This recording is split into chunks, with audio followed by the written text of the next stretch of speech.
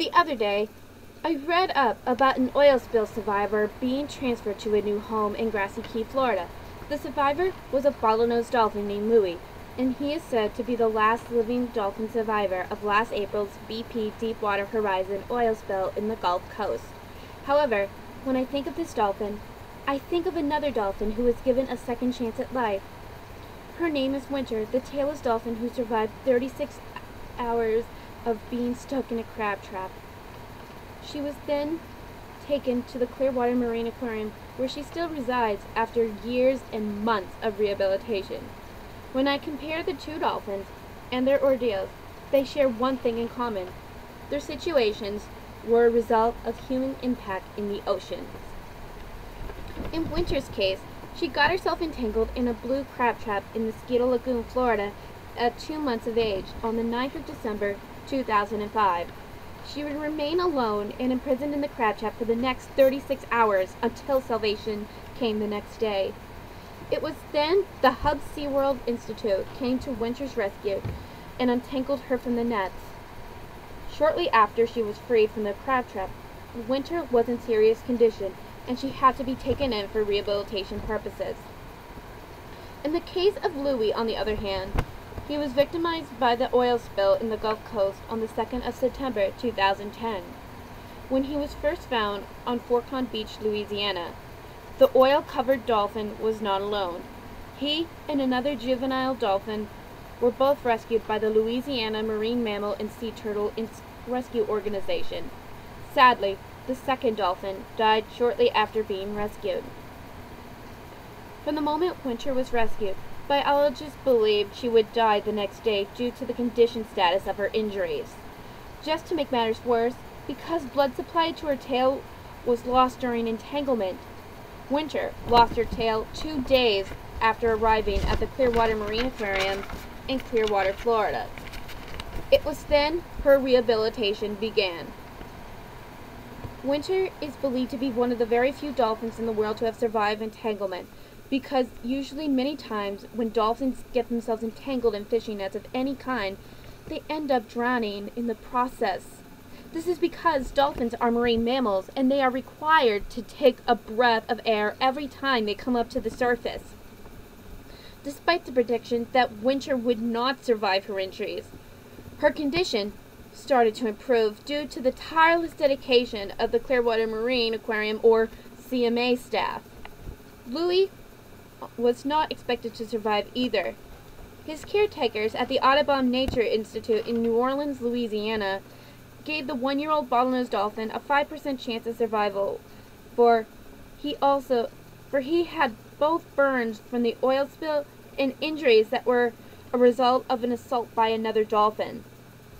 The miracle part of Louie's tragic situation was the fact that 2 weeks into his 5-month rehabilitation, he began to show signs of improvement. Still, both Winter and Louie required 24/7 care on a daily basis during their rehabilitation. During Winter's rehabilitation, Winter had to learn how to swim in a fish-like pattern since her tail was long gone. Over time, Winter would eventually adapt well to this swim pattern, as well as eat on her own, in opposed to nursing. But being tailless does have consequences to a dolphin, such as crippledness, scoliosis, and even death.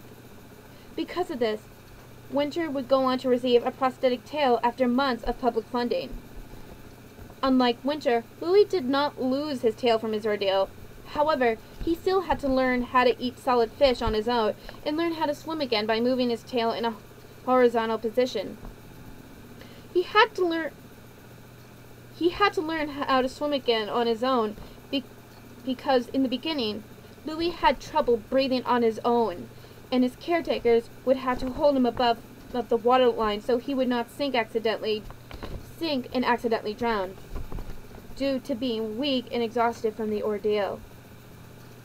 Despite their conditions being fully improved, neither Winter nor Louie would be released back into the ocean again.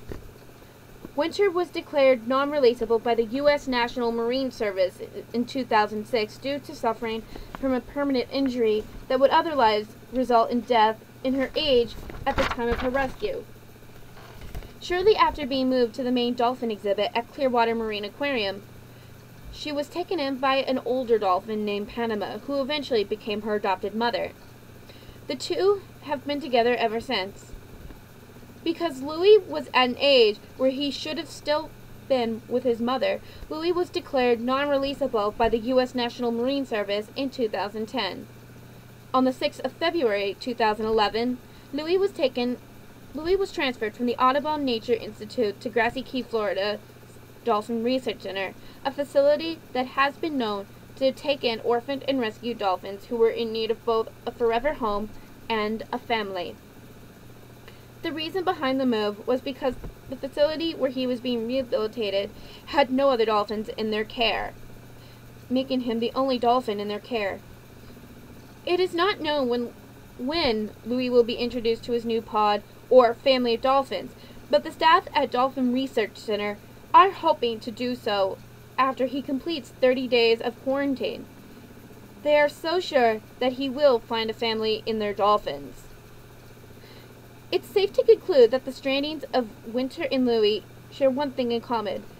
Their manner of strandings were a result of human activity. In the case of Winter, the reason why her stranding was a result of human activity is because sometimes fishermen will create fishing gear that can sink to the bottom of the water. Sometimes dolphins may follow their prey to these nets before getting entangled in these nets. Such entanglement can lead to death or injury.